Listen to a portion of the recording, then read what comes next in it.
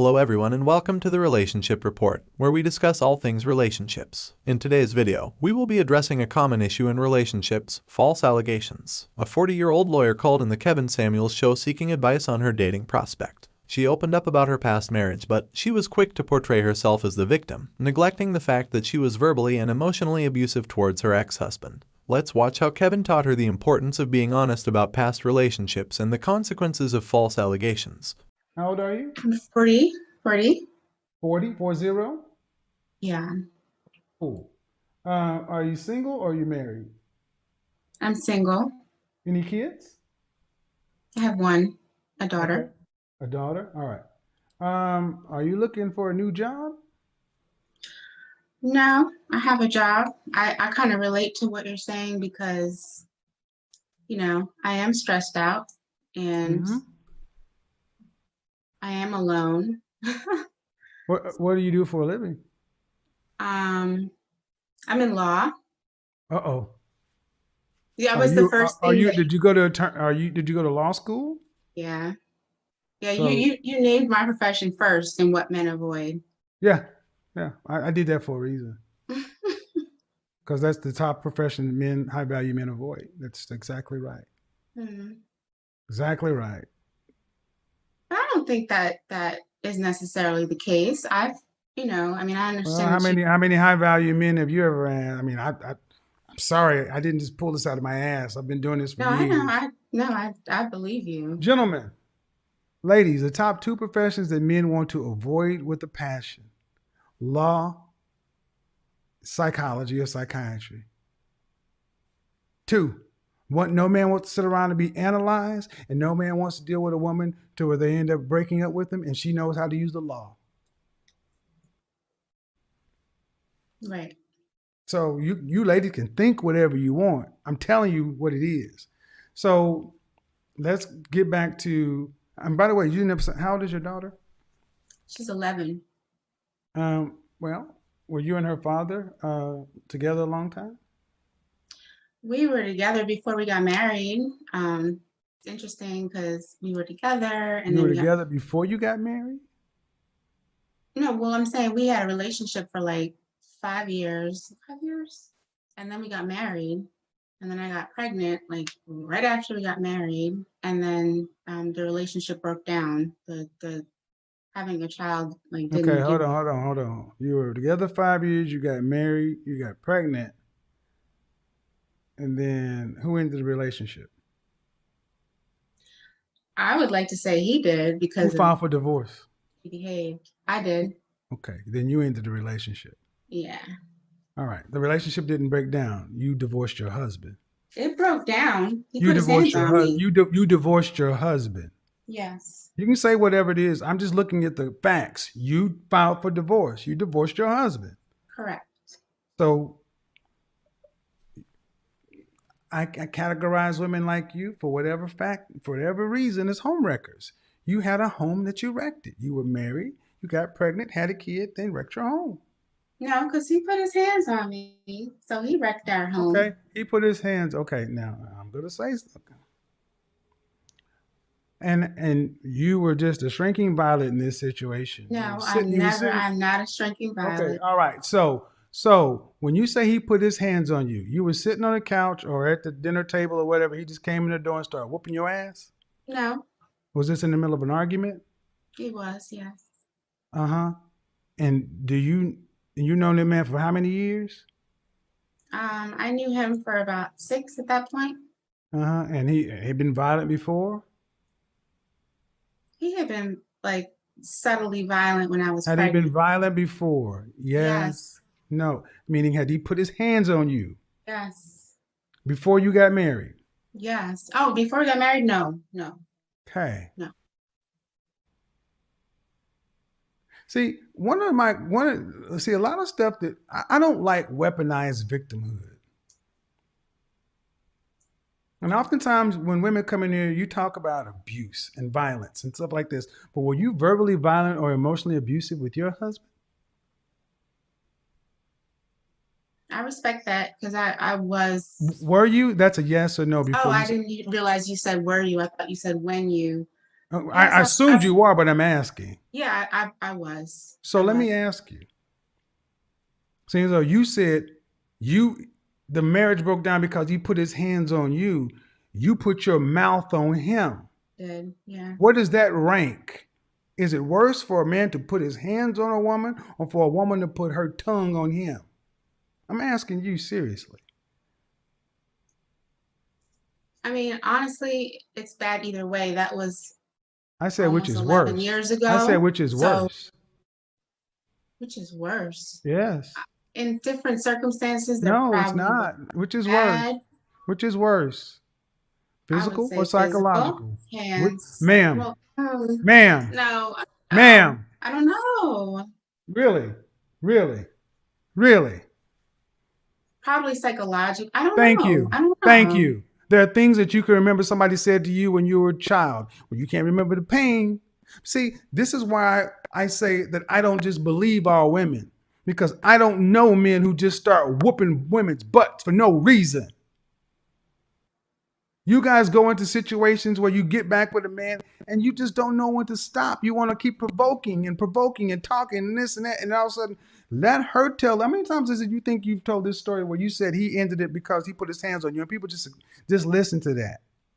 No, Well, why didn't you say the marriage broke down because I was verbally violent and emotionally abusive? Why didn't you say that? because you were saying that I was a homewrecker. I probably wouldn't have mentioned it if you didn't cast me in a negative light. You cast him in a negative light. You said the marriage broke down. It didn't break down. You filed for divorce. You filed for divorce and you said, well, I did that because he put his hands on me. And I said, okay, that means you had no part to play in this. I'm asking you, why instead of saying he put his hands on you, why didn't you come in and say the marriage broke down because I was verbally violent and emotionally abusive? Both things happened. True or false, counselor? True. Then why didn't you come in and saying what you did first, counselor? Because I feel as though, considering all the facts involved, I don't feel as though I deserve to be treated the way I was treated. My child was like months Ma'am, old. your child or your child or is Our his child? child, Right, right. months So if old. you were so you were verbally violent and emotionally abusive. He deserved to be treated that way. No, neither of us. Right, right. But see, in this country and the way we do stuff is women can always do what you just did. Weaponize victimhood and make it to where the man hit me and that's supposed to override everything else. When we know that's not even the case. How tall are you? 5'8". Dress size? I'm sorry. Dress size? 8, 10. How tall was your ex-husband? Sorry. How tall was your ex-husband? He was 6 foot, Mm-hmm. How much did he weigh? like 200, maybe 195. How much do you weigh? I'm like 158. 5'8", dress size 8? Mm-hmm. 8, 10. I mean, I just wore a dress today to work. That was 8. Okay. All right. About in the range, 150, 160. So he's 190, you're 160. He was a lean guy. You know, he wasn't a big guy. Right. He was some big Right. truck. He wasn't. Right. My point is, ma'am, you came in here trying to craft a narrative where the onus was outside of you. No. Ma'am. You kind of shifted to my marriage. I kind of wanted to talk about my career and finding a man. Well, what is a man going to find is the question. What do you mean? Any man who's listening to what just happened knows exactly what I mean. So explain it to the women that don't understand. The women who sit around and blame men for what they do, deflect, obfuscate, to the point to where I have to sit down and treat you like a hostile witness to get you to admit you have been verbally violent and emotionally abusive to the man that you said put his hands on you. Mm-hmm. You were complicit in the destruction of your own marriage, i.e. you wrecked your own home. Okay. That's why I call you homewreckers, because you guys won't even admit it. You were with this man for years ahead of time and he hadn't been violent. I mean, I can't admit it, but I'm saying I feel as though you're trying to demonize me when you don't You know all of demonized the him, ma'am. factors. I'm defending men. You said your That's marriage good. ended. No, don't Kevin me. You I demonized that didn't man say when Kev.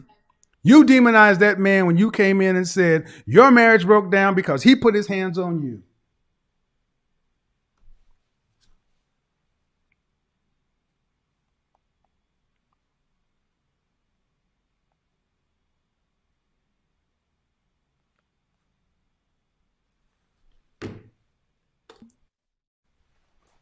Now, I can't hear. my point is, ma'am, wherever it ended. And all men are looking for in the future is nobody's perfect.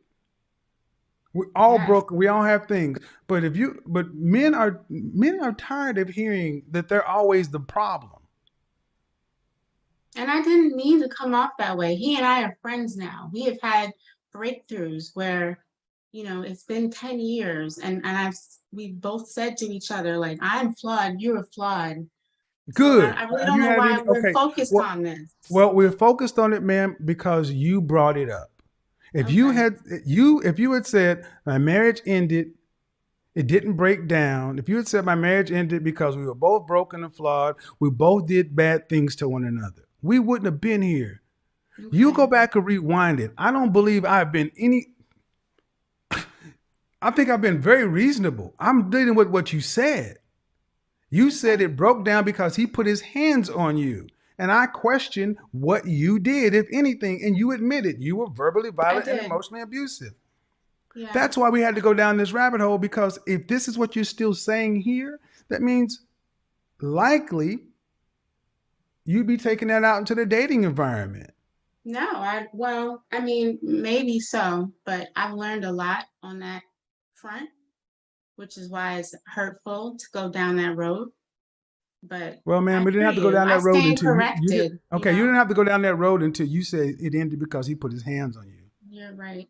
See, I'm fair. I call it down the middle, but unlike most places, I don't just go off believe all women. I believe the facts and the evidence, the data, the statistics. And I am tired of seeing men we can have our entire lives wrecked because of a false or allegation or a story or a narrative. I hear And you. I didn't wreck his life. I I didn't never say that. filed I for said child we men. support. I I said we never men. I said filed we men. charges. I'm not that kind of person. I don't believe in like damaging people's I, lives. Ask me a ma'am, question, and I'm sorry that I answered it incorrectly. You're you didn't right. answer correctly, ma'am. Correctly, incorrectly. No, meaning you're right. I was verbally abusive to him. I was. But see, the thing is, man, incorrectly. The men you'd be looking to deal with think a lot like I do. I don't have 1 million subscribers because you are an anomaly. Men are tired.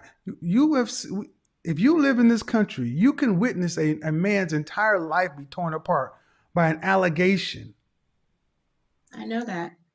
So you ladies have to and what happens to women who make these allegations? Oftentimes nothing. They can just say, I'm sorry. I know that as well. So Yes. as a lawyer, so as an attorney, you have a higher burden, in my opinion, than other people because you know the law and you I know the agree. consequences. So when you come in and say something like you just said, and then say, well, I apologize, or I misspoke, or I didn't say it, I'm like, well, that's a bit much. Go back and watch the segment, man. Just go back and watch the I segment and will. watch But what people said. Go back and I'm, watch the segment, watch what men and women are saying in the chat room, because I can't see it. But have you had? I But will. In conclusion, it's important to be transparent and honest about past relationships. False allegations can ruin someone's life, and it's not worth risking someone's reputation just to paint yourself as the victim. Seek counseling if necessary and take responsibility for your actions. Remember, communication is key in any relationship, and it starts with being truthful. Thanks for watching the Relationship Report. Remember to subscribe, and we'll see you in the next video.